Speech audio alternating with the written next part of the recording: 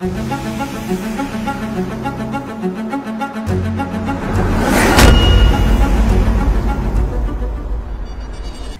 everybody, how's it going? So today we're going to start our first class for the second bimester.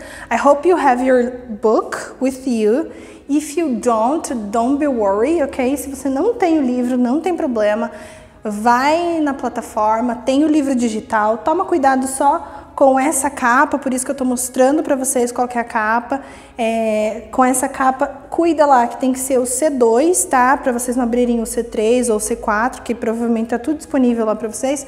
Mas assim, gente, peguem o livro, vão dando uma olhada que a gente vai começar agora esse novo conteúdo baseado nesse livro. Se você ainda não tá com o livro, não tem problema, você pode estar usando o livro da plataforma, ok? Então vamos lá. Nós vamos começar. How healthy are you? Oh my goodness. Quão saudável você é? Vamos lá, vamos falar com a galera fitness agora. E daí, você faz exercício? Agora na quarentena, imagino que tá todo mundo, né, acordando cedo, correr 2 km, 5, 10. Imagina que é tudo isso. Sei. Então, gente, falando um pouquinho sobre saúde, qualidade de vida, é importante se cuidar, é importante cuidar com a sua alimentação, com a quantidade de vitaminas que você come, quantidade de água que você bebe, tudo isso tem a ver com o princípio da mordomia, certo? Nada mais do que o nosso cuidado com o nosso corpo. A gente tem que ter cuidado com aquilo que a gente bebe, aquilo que a gente come, com o tempo que a gente gasta fazendo as coisas. E a Bíblia nos fala sobre isso, que o nosso corpo é templo do Espírito Santo, então a gente tem que cuidar dele. Como que você cuida do seu corpo? Quais são os cuidados que você tem com o seu corpo? Então aqui nós vamos falar um pouquinho sobre how healthy are you? Então, quão saudável, né, você é. Então aqui começa o nosso livro nessa página. Aqui nós temos, né, a gym time, Sunday, dancing and everything else. I would be like this. Eu quero ser igual esse cara aqui, ó. Nossa, não chego nem no meu pé. Enfim, tá? How healthy are you? Think about what's the connection between the food and healthy in your opinion? Qual que é que você acha que a comida que a gente come e a nossa saúde, se elas têm ligação? Sim ou não? O que vocês acham sobre isso? Me contem a sua opinião. Which of this picture do you identify yourself? Why? Então, qual dessas figuras você se identifica? Nenhuma? Nenhuma dessas? Talvez essa menina aqui que está fazendo exercício braba, que não quer nem fazer? What are some steps can you take to have a healthy lifestyle? Eu não sei se vocês sabem, os meus alunos mais antigos conhecem isso, mas a teacher já pesou 94 quilos. Eu perdi 22 quilos depois que eu voltei dos Estados Unidos. Eu cheguei aqui uma bola, eu era enorme e tudo tinha a ver com a minha alimentação. Lá eu comia muita porcaria, comia muita coisa errada, enfiei o pé na jaca mesmo. Mas agora eu procuro ter uma vida mais saudável, tá? Algumas coisas eu deixei em mão e outras eu ainda continuo fazendo, os exercícios e tudo mais. How about you? How healthy are you? Quão saudável você é? Ou quão saudável você pensa que você é? Então aqui nós vamos começar. Are you at the top of your game? Você é o melhor naquilo que você faz? Vamos lá. First things first. Answer the following questions. Então agora, gente, as perguntas que vão ter aqui vai ser sobre a sua vida pessoal. Eu vou ler para vocês, para a gente estar fazendo, mas vai ser sobre você, sobre o seu estilo de vida. E você marca aquilo que tem a ver com você. How important is exercise and eat healthy in your early day life? Então, quão importante para você é se exercitar e comer uma comida saudável? Você pode me dizer? Você escreve aí no seu livro, qual que é mais importante? What age do you think people should start worrying about having a healthy style and why? Quando que vocês acham que as pessoas deveriam começar a se preocupar com a vida que elas levam, com o estilo de vida que elas levam? E por quê?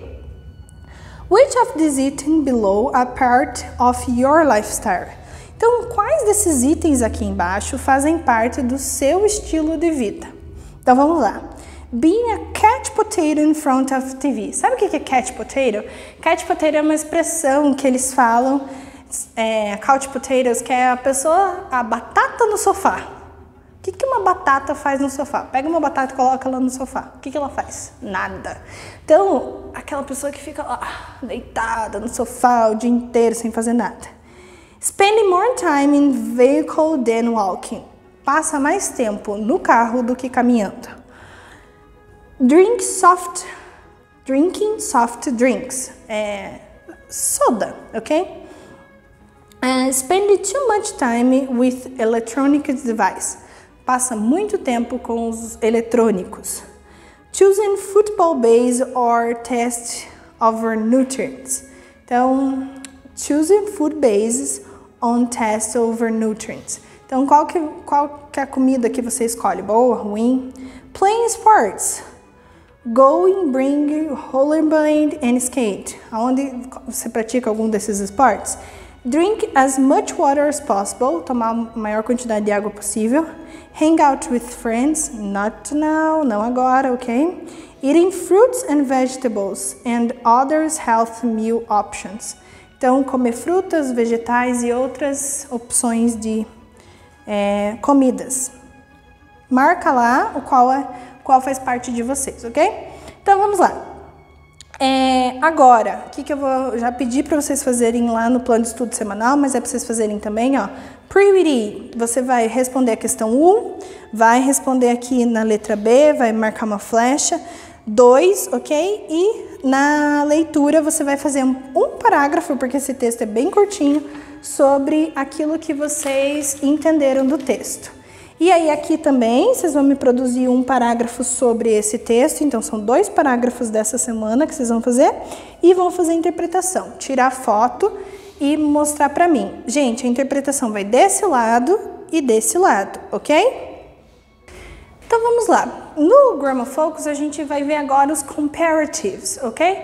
Mas antes da gente ver a definição de comparativos ou de comparatives, eu quero trazer para vocês 2 definições. Por quê? Essas definições elas são importantíssimas para a gente entender como que a gente compara as coisas. Então a primeira definição é o nouns, ok? O que é o nouns? Refer to words or phrases that represent a person, a place and a thing, activity or quality of idea. Então assim, se eu vou falar de uma pessoa, eu estou usando um noun. Se eu vou falar de um lugar, eu estou usando um noun. Se eu vou falar de uma coisa, eu estou usando um noun, tá?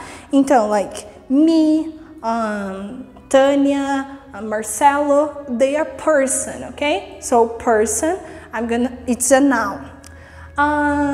Place, school, home, theatre, então esses são places.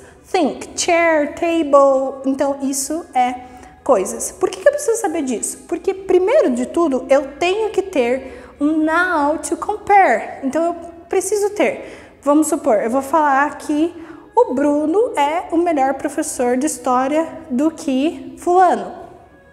Então, eu vou usar o exemplo. Então, eu preciso de uma pessoa para comparar, certo?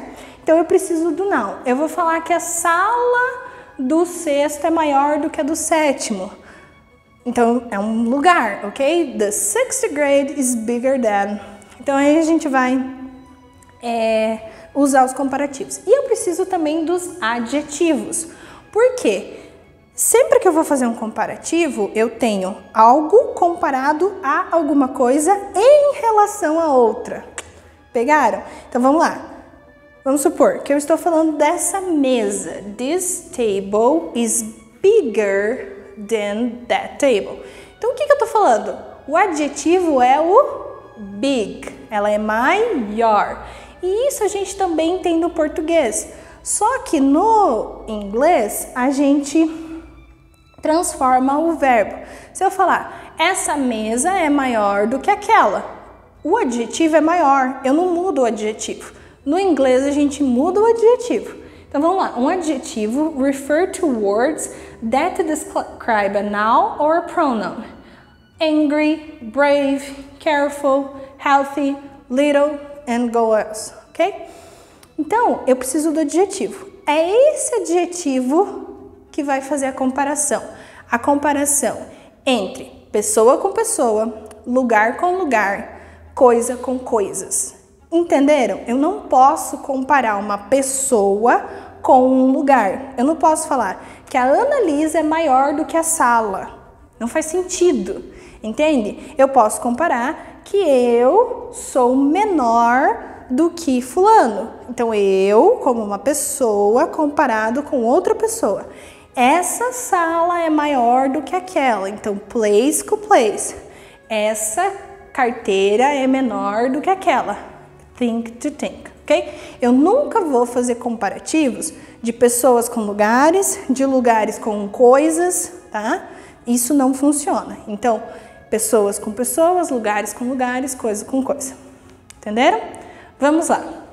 Então, comparatives. Comparative adjectives, if you are looking to be able to make a comparison between, okay, entre two nouns, then you will certainly need the use of comparative adjective. Então, se você vai comparar duas coisas ou uma coisa entre a outra, iPhone é melhor que Samsung, ou seja, dois celulares, e eu estou fazendo uma comparação entre eles, eu vou usar o comparative adjective. Melhor, ok? Melhor é um adjetivo, certo? Pior também é um adjetivo, adjetivo negativo, mas é um adjetivo. Então vamos lá, qual que é a definição de comparativo? Comparative definition. Comparative are used to compare and clarify the difference between two nouns. Então aqui é importantíssimo você mostrar que tem uma diferença em algum momento. Pode ser que aquilo é superior ou negativo, mas há uma diferença, eles não são iguais. Eu não faço comparação com coisas iguais.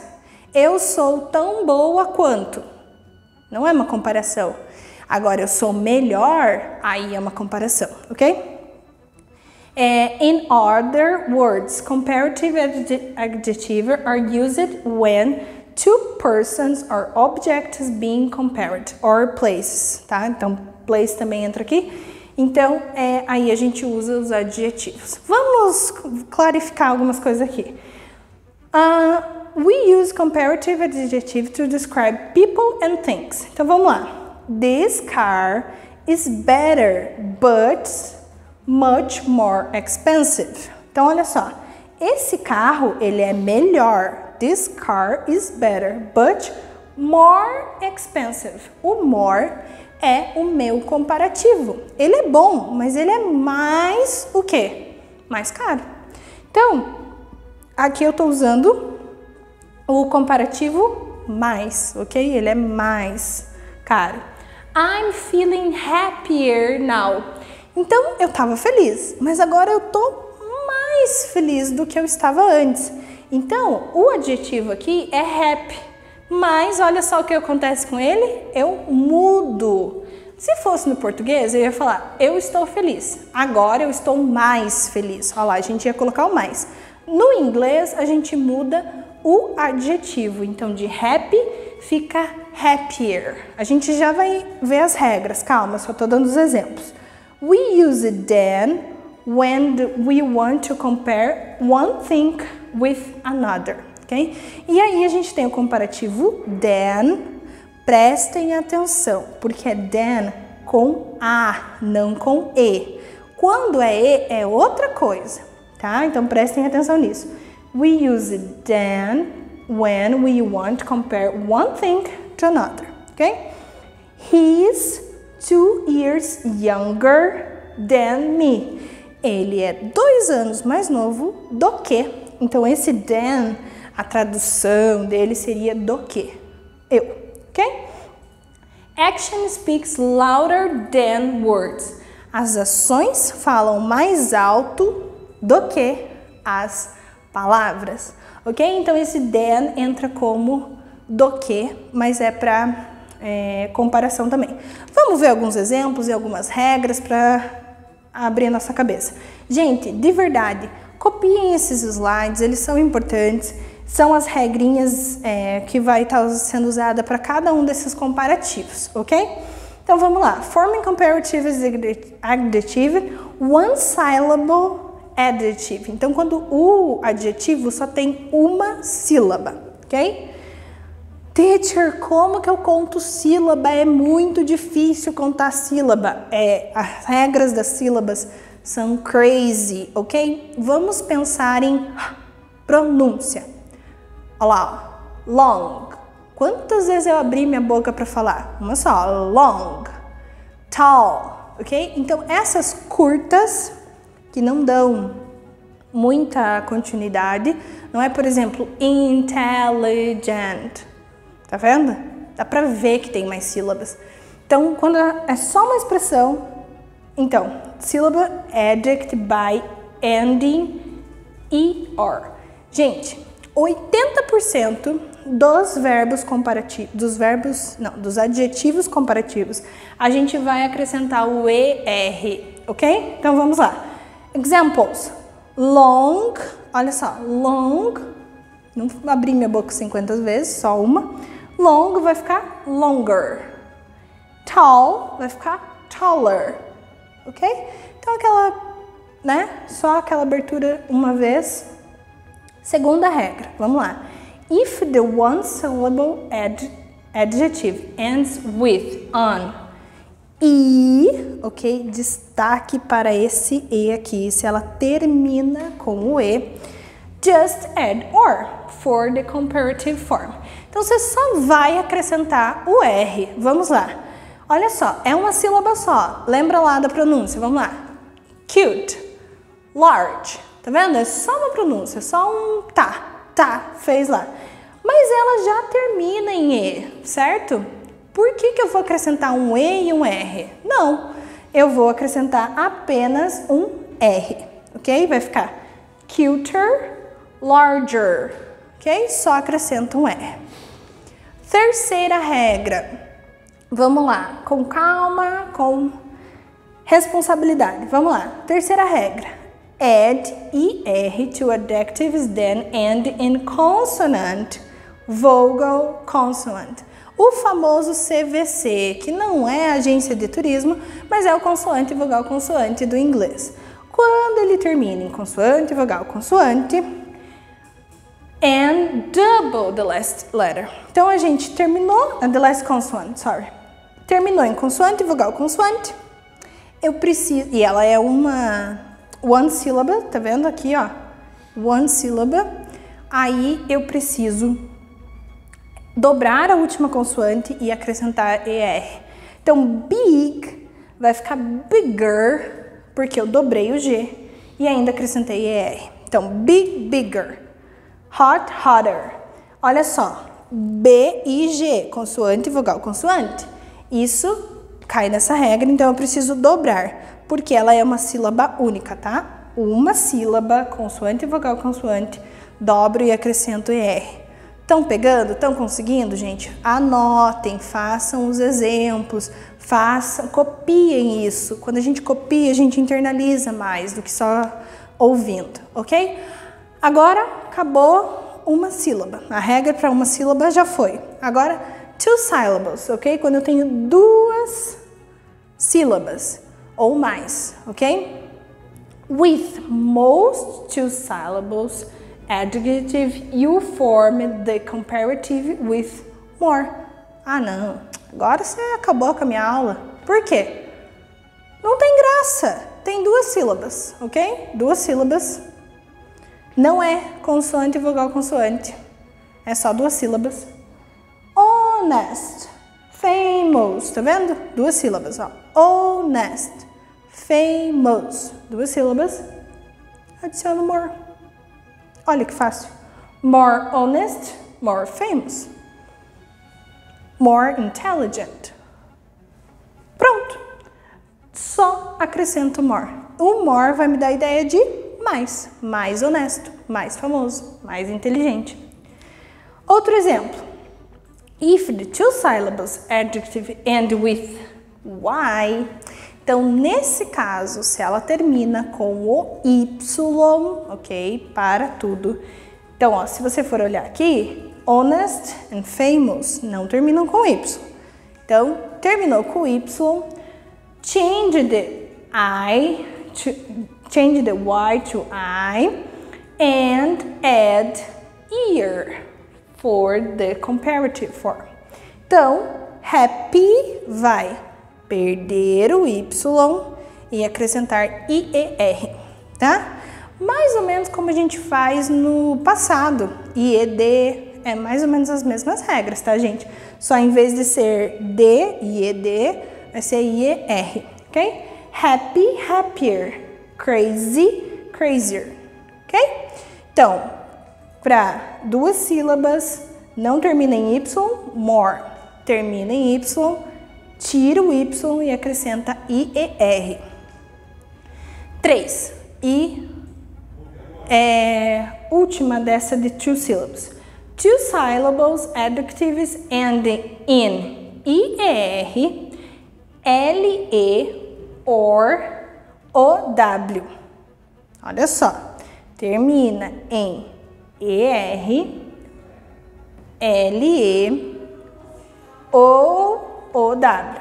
Olha só, você vai take ER to the formed comparatives. Olha só. Então aqui, narrow, ok? Você vai acrescentar, terminou em OW, você acrescenta o ER. Gentle, gentler, ok? Você acrescenta o ER, ok? Se ele termina em ER, vai ficar da mesma forma, tá? E agora com 3 ou mais sílabas, tá? 3 ou mais sílabas, vamos lá. Add more to the active than has 3 or more syllables. Se tem 3 ou mais, é more, tá? Não tem choro, não tem regra, 3 ou mais é more. Expensive, more expensive. Difficult, more difficult, ok? E assim acaba essa regra. Irregulars, sempre tem os irregulares, né? Sempre tem os rebeldes no inglês. Trouxe aqui 5 para vocês, tá? Good, vai ficar better. Não tem como eu falar que eu sou melhor do que alguém, no sentido de bom. I'm good than, não, better. I'm better than. Bad, worse. Far, farther. Little, less. Many, more. Ok? Então esses aqui são os irregulares. Copiem, decorem, que eles são importantes. Note, when your comparative adjective use the word than appear after the adjective. More than, better than, worse than. Tá vendo? O than vem sempre depois. Por quê? Porque a gente está fazendo uma comparação. E aí eu preciso desse than para me dizer, tá, você é melhor do que. Então esse than vem para puxar quando eu uso uma outra coisa. Então, I'm a better teacher than you, ok? Então, estou usando o than para puxar quem é essa próxima pessoa. Gente, aqui tem uma lista, tá? Dos comparative adjective, 1 syllables, 2 syllables, 3 or more irregulars, ok? Sugiro que vocês façam essa tabela com bastante cuidado, copiem ela, cuidem aí, tá ok? Ó, long, longer, strain, strainer, big, bigger, tall, taller, large, larger, hot, hotter. Então aqui já tem alguns exemplos das duas regras. 2 syllables, honest, more honest, happy, happier, narrow, narrowed, famous, more famous, crazy, crazier, gentle, gentle. 3 or more, expensive, popular, more popular, confident, more confident. Esse é o mais fácil, tá?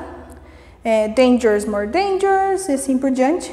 Irregular, good, bad, far, many, little and far, ok? Então é mais aquele lá que eu trouxe para vocês mesmo, os 5 principais ali. Gente, Deus abençoe, tenham uma ótima semana, nos vemos na próxima.